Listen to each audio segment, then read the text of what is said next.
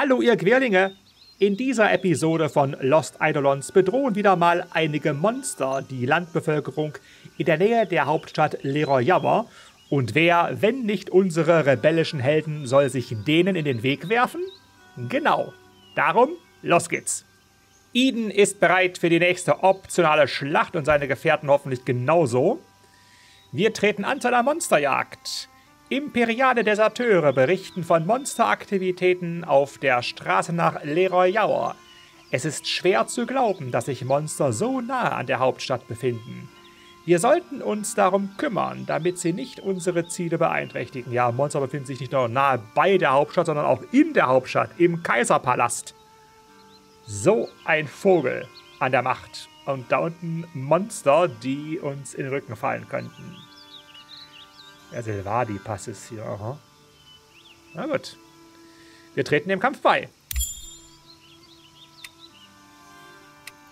Speichern muss ich nicht.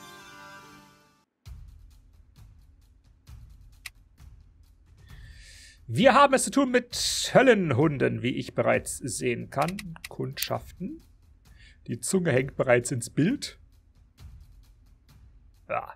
Jedes Mal, wenn ich gegen Hellhoundes kämpfe, muss ich anschließend den Bildschirm abwischen. Das ist ein Manticore. Aber diese komischen Schlangen sind nicht dabei. Also, wir haben 2 Höllenhunde und einen Manticore. Sehe ich das richtig? Ist doch gar nicht so schlimm. Was haben wir denn alle?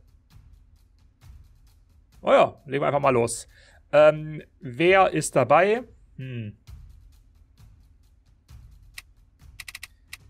Formation. Marcel mit Dane, Karin mit Andrea, Eden mit Dahlia, Gilbert mit Levana, Robin mit Stella, Francisco Linnert,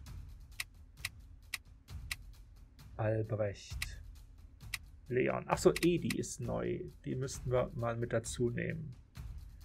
Ich glaube, Edi und Robert vertragen sich gut. Einen Adjutanten zuteilen. Ach, das geht wieder nicht, oder? Wieso geht das jetzt genau nicht? Ich mach's immer falsch. Geh hier mal weg. Robert ist Level 20. Ach, Edi ist 21. Ah. Dann geht's vielleicht als Adjutantin von Leon. Ja, das geht. Robert, Mensch. Kann nicht wahr sein. Okay. Ja, wir legen einfach mal los. Oder wartet mal. Haben wir denn wirklich alles, was wir so brauchen? Klassischerweise haben wir ja Schwertattacken. Da haben wir jetzt... Da haben wir nur Francisco. Das geht ja gar nicht. Das kann man so nicht machen.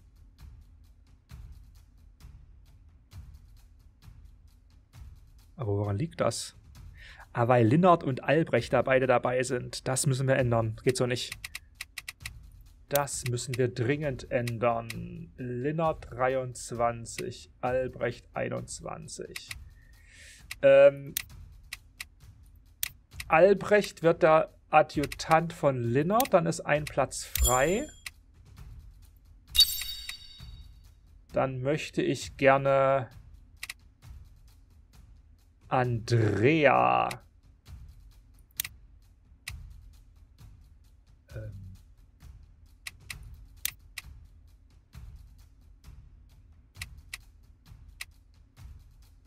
Wie geht denn das?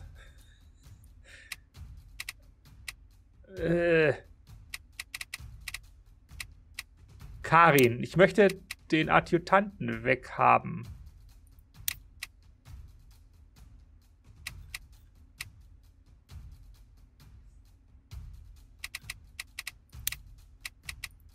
So geht das. Okay, Andreas dabei. Platzieren. Da ist Andrea. Ja, das kann man so machen, genau. Okay, ist jetzt jeder dabei? Ich hoffe es doch. 1, 2, 3, 4, 5, 6, 7, 8, 9, 10. Gut. Also, warum das Ganze? Weil Francisco ist ein Schwertkämpfer und wir haben ja gerade Eden als Magier dabei. Deswegen brauchen wir einen zweiten Schwertkampf, um überhaupt diese Schwertangriffe zu machen. Speer ist ein Problem. Sehe ich ein. Magie ist jetzt weniger das Problem. Bogen haben wir auch doppelt. Ja, so machen wir das. Kampf beginnen.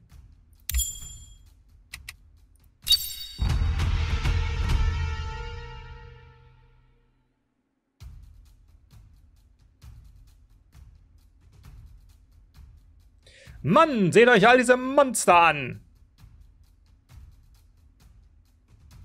An einem derartigen Ort. Ein Dorf hier in der Nähe der Hauptstadt. So schlimm ist es ja gar nicht. Ich schätze, sie genießen die Kriegsbeute. Nun, Monster zu jagen ist nichts Neues für uns, genau. Weiter. Unter alten Zeiten will ja. Formiert euch, wacht bereit und die Jagd beginne. Was haben wir denn hier für eine Schönheit? Axt und Schwert. Na gut, wir kriegen die sowieso nicht angegriffen. Der hinten ist etwas weiter weg. Der ist aber auch ein fernkämpfender solcher.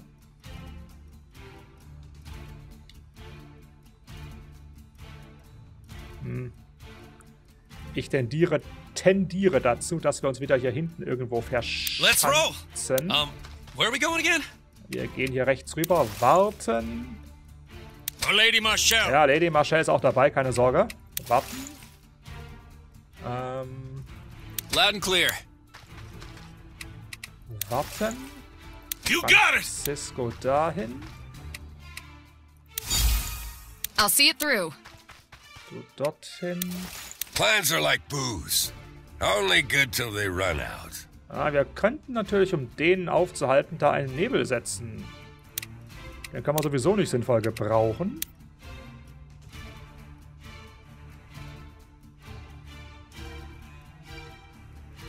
Diese Viecher haben ja 2x2 Felder. Wenn ich also dort einen Nebel setze, dann ist der auf alle Fälle eine Blockierung.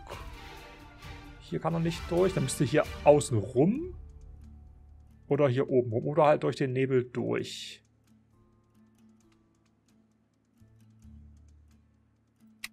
Oder wir nehmen Gilbert ganz keck dorthin, weil nichts passieren kann. Und setzen den Nebel da. Ne, dann kann er hier oben rum. Das ist doof. Ne, das ist nicht gut. Da könnte der Nebel noch hin. Das ist eine gute Stelle. Also Gilbert dorthin. Magie, Nebel. Hier. Dann grenzt er rechts an diese Hütte an. Da kann der Hund nicht durch. Und links haben wir das Gebüsch. Da sind auch keine 2 Felder, wo er durch kann, ohne durch den Nebel zu müssen, partiell. Meiner Meinung nach. Man könnte natürlich auch viel Spitze treiben und Nebel hier setzen.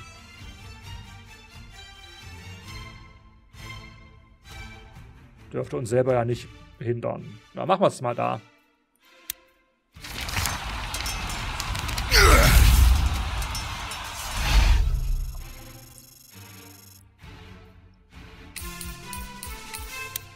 So, wer ist noch dran? Eden. When your heart starts racing, slow down and take a moment. Fine. Faith will never betray me. Prey sighted.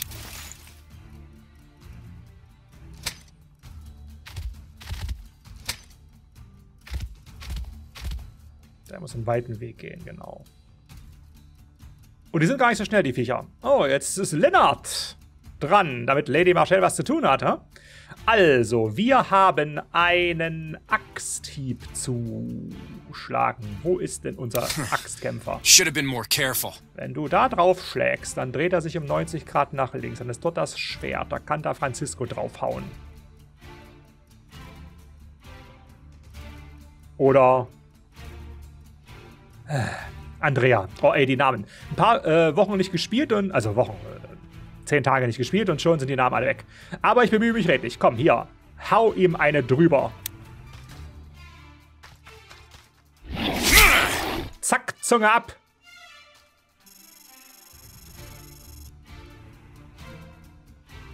So. Überlegen. Andrea ist recht mobil, aber alle Plätze, die sie erreichen kann, kann auch Francisco erreichen. Na, nicht ganz. Aber alle relevanten Plätze. Wenn Andrea jetzt hier zuschlägt, dann dreht der sich ja wieder so. Dann ist dort Schwert neue Francisco As long as Sarah's safe, this whole world can rot. Setzen. Setzen wir auch so einen Namen, den ich vergessen hatte, gell? Don't fight smarter, fight harder! Ja, fight harder. Hier, komm.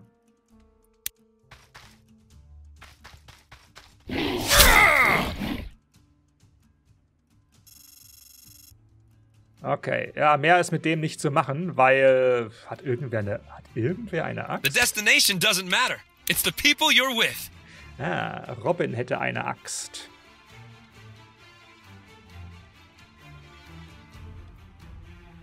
Aber ich glaube, das ist uns doch egal, oder?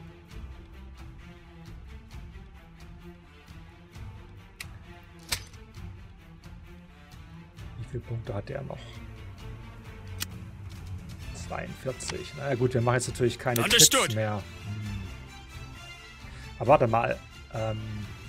Wenn Robert ihn nass macht. If your blood runs hot, keep your head cool.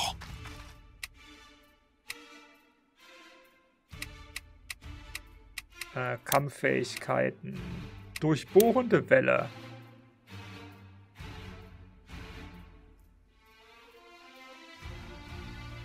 Das kriegt dann auch Francisco ab. Aber das ist schon okay.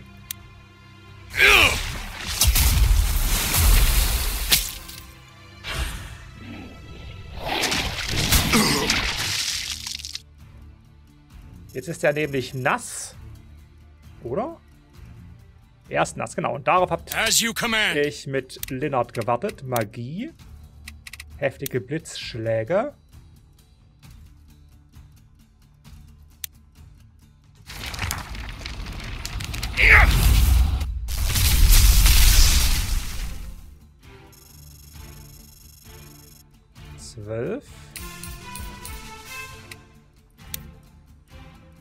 It's up to me. Kannst du...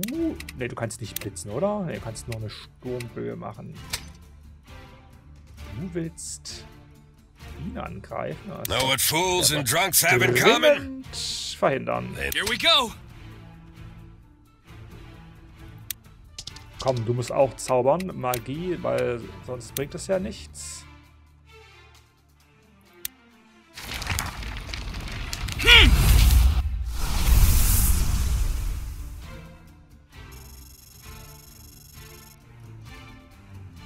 So, und den Rest erledigen hoffentlich unsere Bogenschützen. Ach so, du bist ja... Ach, du kannst ja sogar noch hier den Garaus machen. Mensch, wie gut habe ich das denn gemacht? Robin im Nahkampf. Staunet. Das erste Mal, dass wir Robin überhaupt mit der Axt im Einsatz sehen. Und dann gleich ein Crit mit 64 Trefferpunkten. Du bist ein Killer, Robin. Okay. Steht da alle sicher? Nein, ihr steht nicht sicher, aber das ist nicht so schlimm. Harder the fight, the sweeter the victory. Jetzt wird Robert angegriffen. Not everyone can be forgiven. Ich glaube ja, dass wir nicht so viel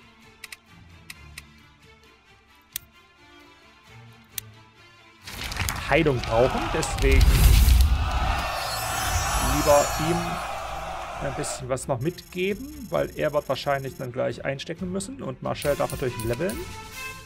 Mit Dane und... There is no mountain too high to climb. Du kannst ja auch schon mal... Aber bei, was macht der jetzt machen? Warte mal kurz, was wird er tun? Der hat Bewegungspunkte 5. Also, wenn ich das richtig sehe. Er muss ja hier erstmal 1 rüber. 1, 2, 3, 4, 5. Der kann maximal hier stehen. Das ist mein Tipp. Und dann kann sich Coming right up. Auch von mir aus dahin stellen, das ist okay. Mal gucken, ob meine Kalkulation aufgeht. Ach, du gehst durch den Nebel.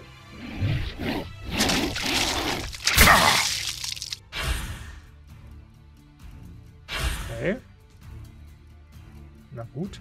Ach, guckt mal, dieser Kampfspeer macht sogar eine Pfütze auf dem Boden, die weitere Durchnässungseffekte anrichtet. Das ist ja interessant. Damit könnte man theoretisch auch auf die eigenen Leute zielen, wenn man eine bestimmte Engstelle, durch die man Gegner kommen sieht, in eine Schlammpfütze verwandeln möchte. So, jetzt haben wir hier Magie. Zweimal.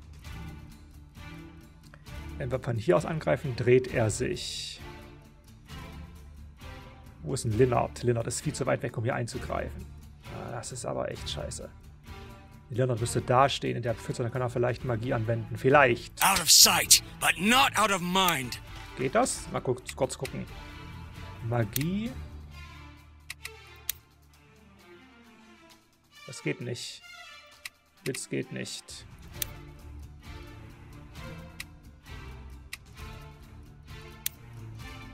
Geht nur das.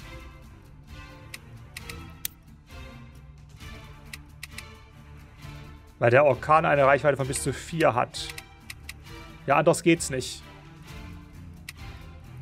Dann macht das. Aber Vorsicht, der spuckt ja gegebenenfalls zurück. Aber nicht über diese Felder. Mhm. So. Ja, theoretisch würde ich ja dich jetzt gerne auch Magie anwenden lassen. Hm? Magie.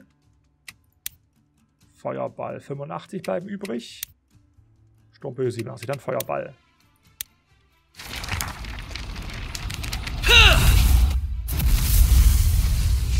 Ist natürlich jetzt nicht so der Bringer, aber Eden übt ja. Okay. Das Problem jetzt ist, dass wir hier zwar auf dem Schwert angreifen können, dann dreht er sich aber nach links und dann ist das Schwert da hinten. Naja. Francisco the Bold has arrived! Ist halt so.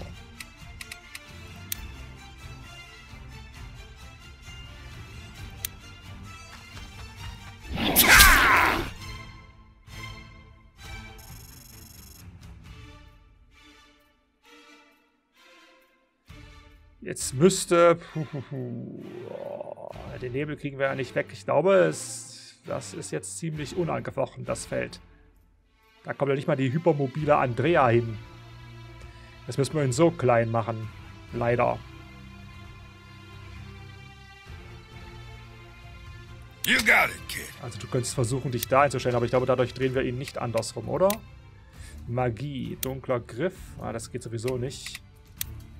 Das auch nicht. Dann musst du dich dahin stellen. Wir können versuchen, ihn einfach zu greifen. Mit Magie, dass er sich nicht bewegen kann. Ja, das war ein schöner Zauber. Respekt.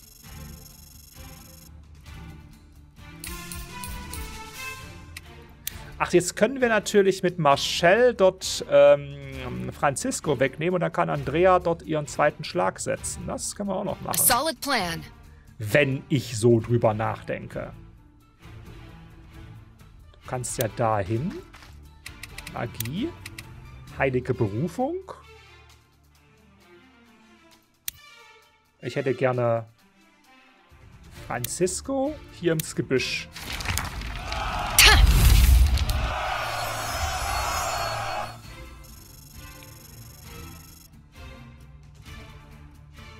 So, und dann kann Andrea hier drauf. Open your mouth. I'll put an arrow in it.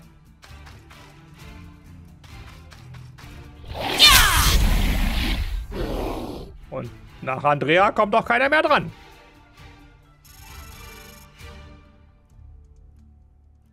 Schön. The stronger the heart, the sharper the blade. Das lief doch richtig gut. Was bist du? Bist du fußverletzt? Bist irgendwie... Du bist... bewegungseingeschränkt. Sure thing, Cap. Tomorrow's a new day! Mind the bow.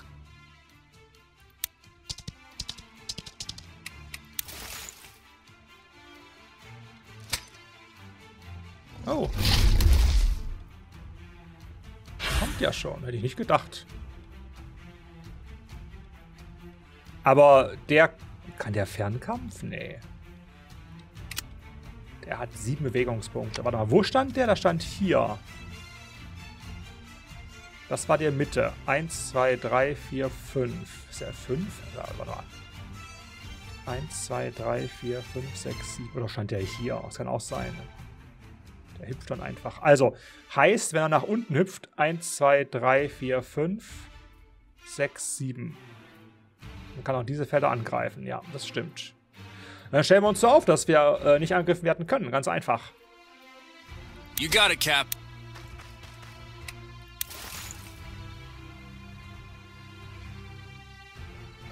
Francisco ist nass, das ist aber erstmal egal. Light burns the brightest in the dark. Ich würde dich gerne läutern. Magie, Läuterung.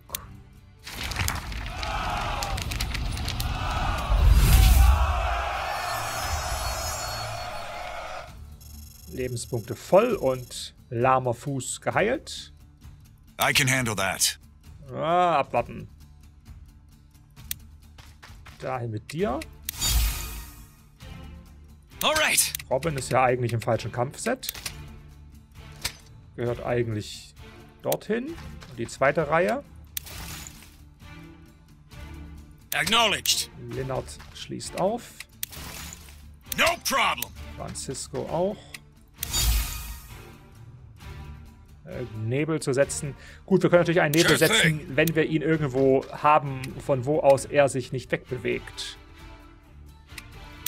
Das Problem dieses großen Tieres ist es ja, dass er 3x3 Kacheln braucht. Und wenn man ihn mit Nahkämpfern umstellt hat, sodass er da nicht durchkommt, dann kann man ja anschließend auch einen Nebel auf ihn draufsetzen. Dagegen kann er sich ja gar nicht wehren. Ist so meine Theorie. Ich probiere sie mal aus. Yeah, yeah. Getriggert haben wir ihn sowieso schon. Dann gehst du mal dahin. It's a shame, spilling blood on such a nice day. Sei froh, dass es nicht dein Blatt ist. Can do. Ne, warte mal. Ach so. Ach, jetzt steht Robin. Nee, Leon. Au, jetzt kriegt Leon auf die Schnauze. Ei.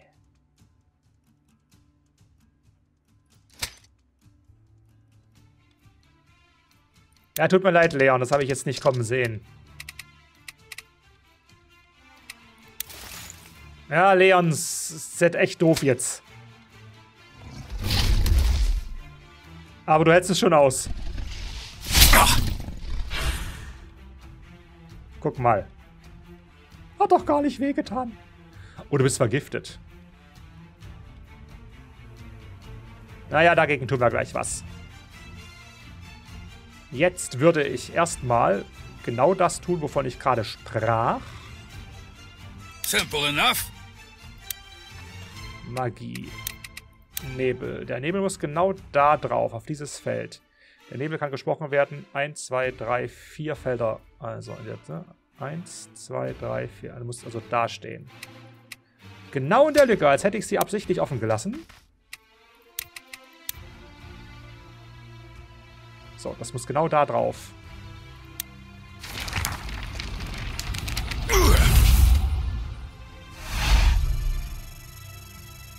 Das tut erstmal nichts, aber vielleicht dann im Nachgang. So, überlegen. Wenn Leon jetzt dran ist... Wie viel? 8 Schaden. Du hast jetzt noch wie viele Punkte? 16. Leon könnte... Wenn Leon jetzt dran ist, dann kriegt er, glaube ich, den Schaden.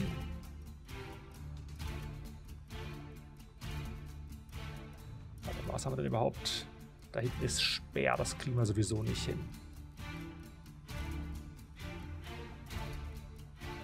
Das ist aber echt uncool.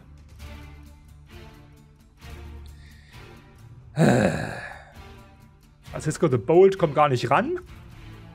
People who run their mouths die first. Ich kann ihn umdrehen. Dann ist der Speer letztlich dort. Aber da kommst du ja auch beim besten Willen trotzdem nicht ran.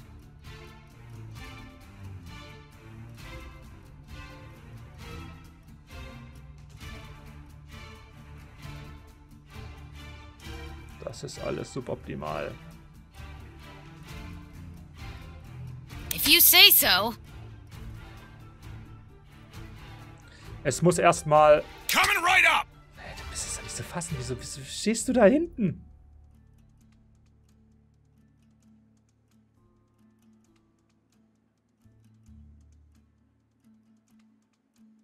Okay, das müssen wir ganz besonders machen. Also, Right. du gehst dahin.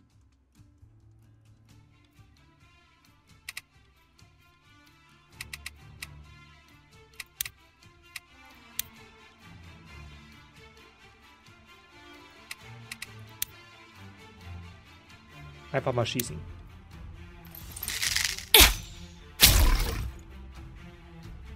So. Jetzt. Robert. Think deeply. Act quickly. Zurück. Kampffähigkeiten. Taktisches Austauschen mit Francisco. Dadurch rückt Francisco ein Feld nach vorn.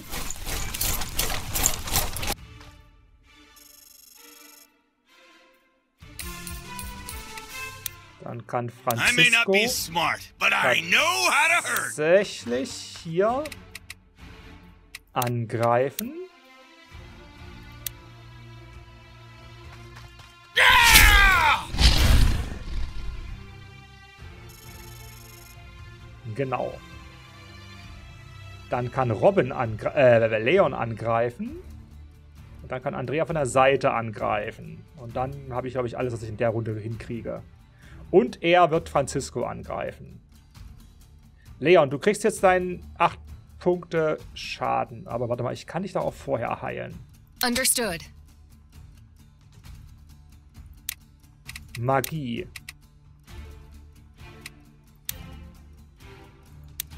Wir heilen einfach mal gegen deine Vergiftung.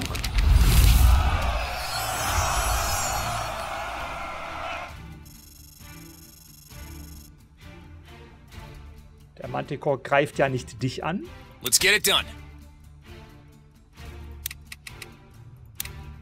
Wilder Hieb.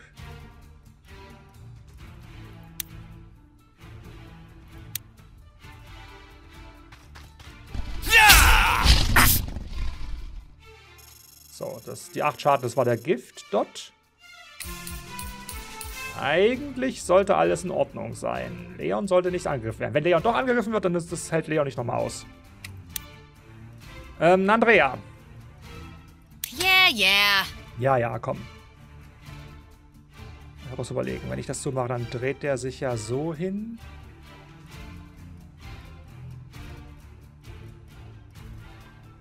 Ja.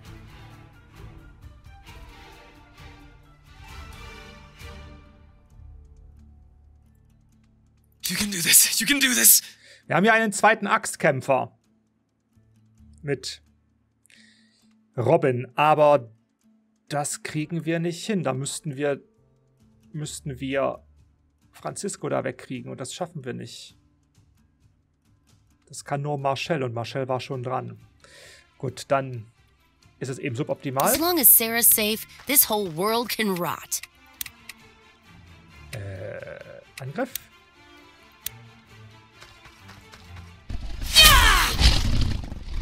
Es war nur 16 Schaden. Ja.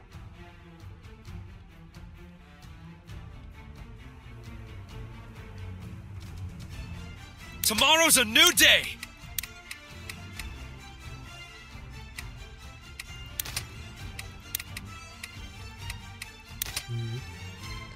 Mehr können wir jetzt nicht machen. Wir können nur zweimal noch drauf zaubern. Ja. Whether words or swords, I miss nothing. 1, 2, 3, 4. Dann Luck is on my side. Eden dorthin. Kitzelt ihn ein bisschen.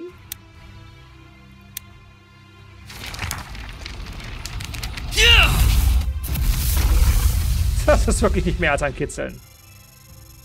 Jetzt haben wir da wieder den Axt-Slot. Aber da kommt ja Robin trotzdem nicht hin.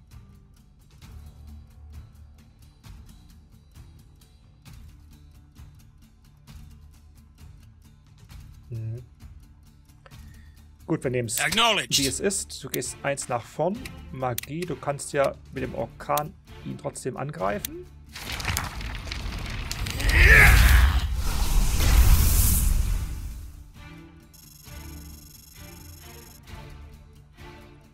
Kommt schon, Leute, bringt ihr wenigstens unter 200 Punkte, ja.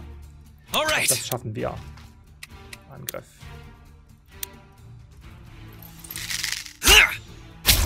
Einfach in den Nebel reinschießen. Das Vieh ist so groß, du triffst auf jeden Fall, auch wenn du ihn nicht siehst.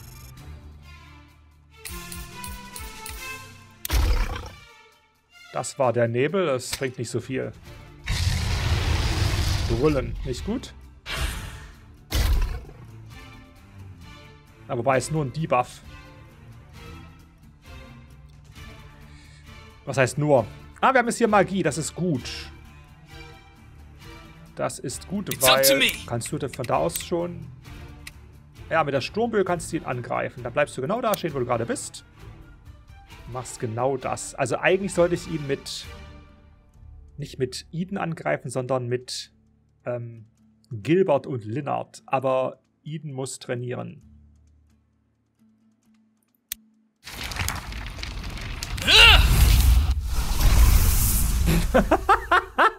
Eins!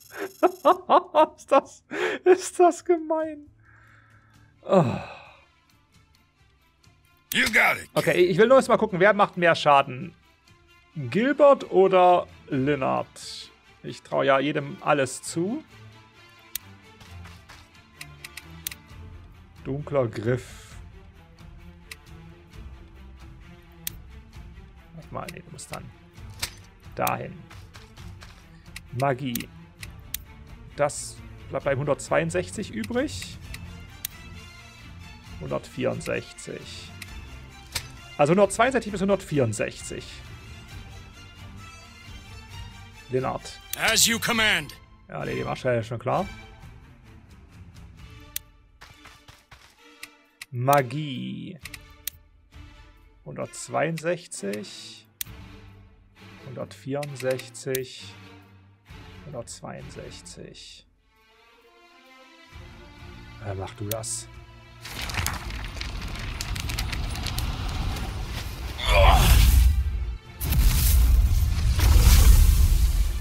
Oh, Crit 149. Sehr schön.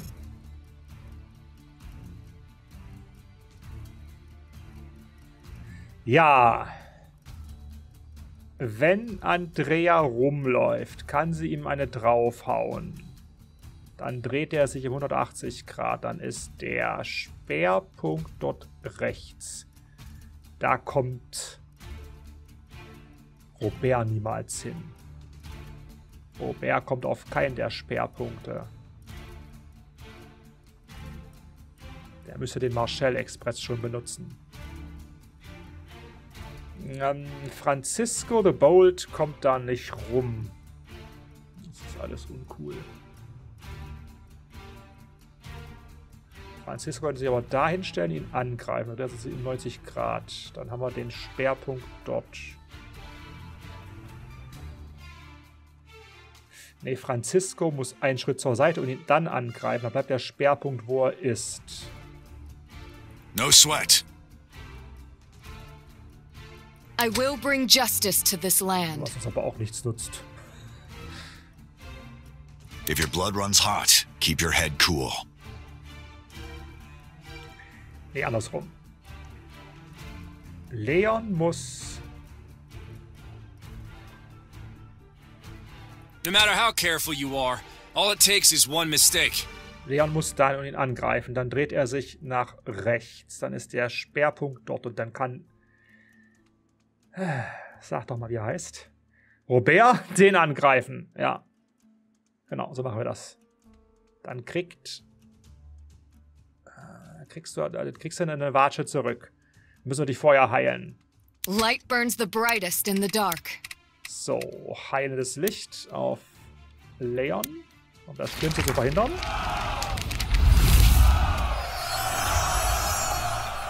Acht Punkte büßt er sowieso nochmal ein. Wogegen ich aber nichts tun kann im Augenblick. Should have been more careful. Ja, das stimmt. Wilder Hieb. Attacke.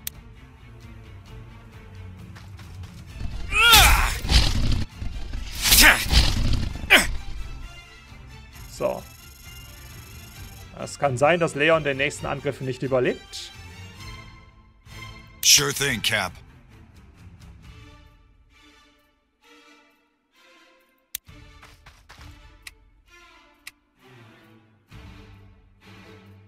Angriff.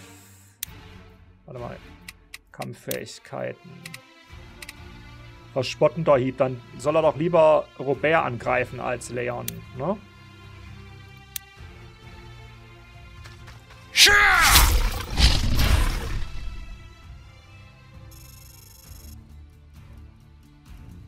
So. No problem. Du hast ja auch einen Speer, daran habe ich mich gerade erinnert. Du kannst ihm dann hier den zweiten geben.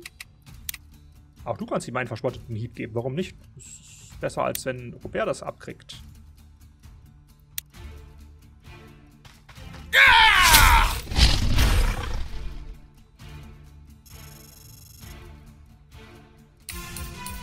Und die letzte, die noch was tun kann, ist dann... Go ahead. Open your mouth. Andrea. I'll put an arrow in it.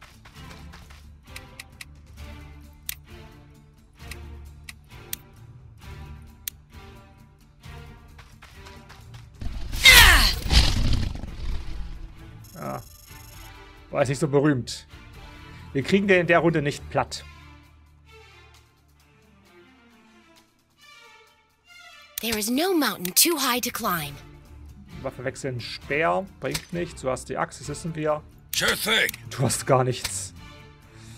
Dann Here goes.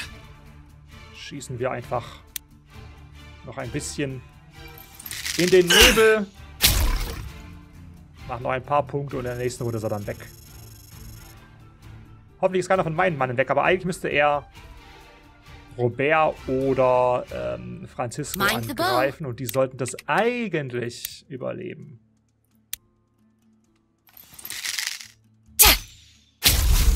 Oh, sogar ein Crit aus dem Nichts. Know what fools and drunks have in common? They never learn.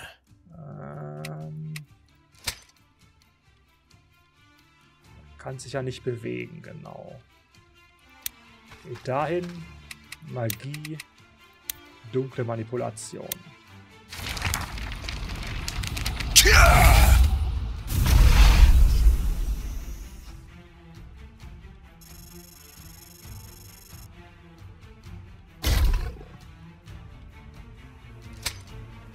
Also den in den Nebel zu stellen, ist es gar nicht so besonders. Was war das nochmal? Das Gelbe, das Gelbe, das eigentlich violett ist. Was macht der? Ansturmstämmiger Schritt.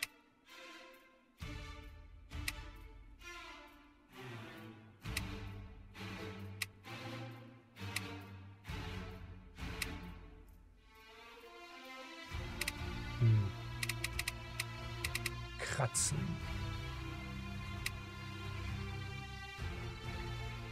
Wahrscheinlich ist das der große Schwung, oder?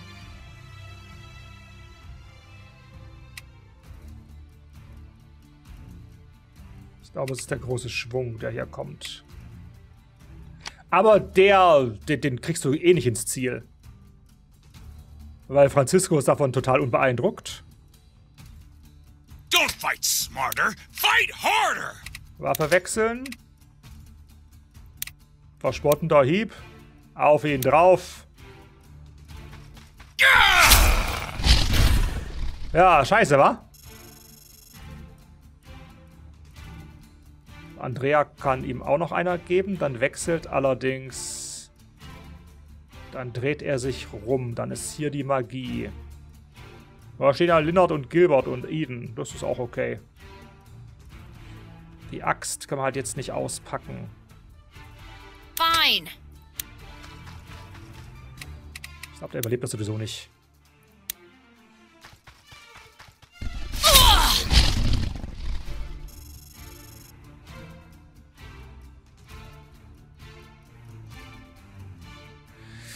Ja, mal kurz überlegen, wie mache ich das denn jetzt? Ich da Magie drauf zaubere. Dann wendet er sich andersrum. Dann ist die Axt da oben. Und die Magie ist dann dort. It's a shame, spilling blood on such a nice day. Out of sight, but not out of mind. Ich glaube, Eden kommt gar nicht mehr dran. 39. Understood. Das ist ein Marshall da. Oh, das kann ich auch helfen. Das ist alles doof. Ich will ja eigentlich, eigentlich will ich ja Eden noch üben lassen. Das ist ja genau der Clou, den ich ja mache. Ich muss Eden jetzt zaubern lassen. Wen denn sonst? Right. Das ist aber total, also es ist eigentlich völlig suboptimal, was ich gerade mache. Das mache ich jetzt nur, um Eden zu trainieren. Sonst hätte ich das nie so in Erwägung gezogen, das so zu tun. 31 bleiben übrig. 33, dann 31.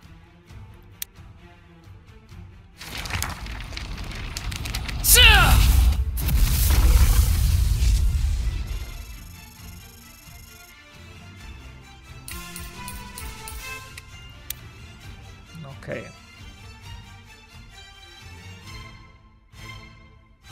Wer von den Magiern kann jetzt hier was tun? For Lady Marshall. Ja, Lady Marshall. Warte nur ab. Ich bin jetzt ganz mutig, aber ich glaube, den kriegen wir klein. Hydro... ja, komm hier. Und weg.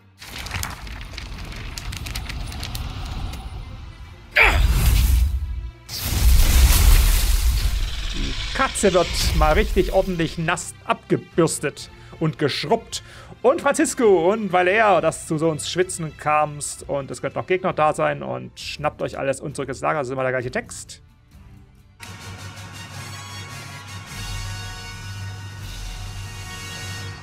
Ein Sieg.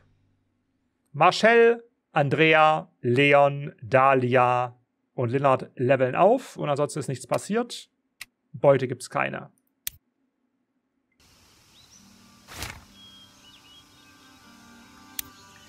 Dann check ich mal, ob es jetzt irgendwas hier zu tun gab. Hier war so, als hätten wir hier was mit der optionalen Schlacht hätten machen wollen, dürfen sollen. Also, Manticore-Alarm. So, besiegt ein Manticore in einer optionalen Schlacht. Haben wir gemacht. Abschließen. Und magische Unterstützung. Gewinnt die optionale Schlacht mit einem Magier oder Elementarmagier in Eurem Trupp. Haben wir auch gemacht. So. Marshall, Leroyaure, das können wir in der nächsten Episode machen. Dann sind wir hier erstmal durch. Haben wir jetzt hier schon wieder irgendwas? Ich will eine Lootbox haben.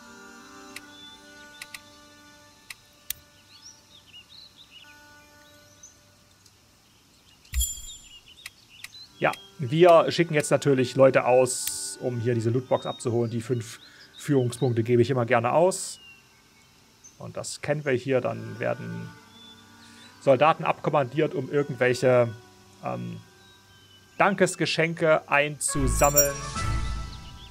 Und die Anzahl von Zug rückgängig machen steigt auf 7. Und die maximale Anzahl der Führungspunkte steigt auf 80. Und das ist aber schön. Und diese zusätzlichen 10 kriege ich gleich oben drauf gebucht. Und die Lootbox habe ich auch noch. Ach, das ist ein schönes Leben. Gell, Eden? Hier. Dorfbelohnung. Qualitätsstufe 6. Trommelwirbel. 1200 Gold. Naja, gut, ich hätte jetzt also irgendwas Praktikableres, aber 1200 Gold haben wir noch nicht haben. Okay, so. Das war's hier. Eden müsste noch trainieren. Aber das kann er auch machen, wenn er wieder umgelevelt ist, quasi. Deswegen mache ich das jetzt, nachdem die Episode aus ist, und weiter mit den übrigen verbleibenden Lageraktivitäten, und das sind einige, geht's im nächsten Teil. Bis dahin.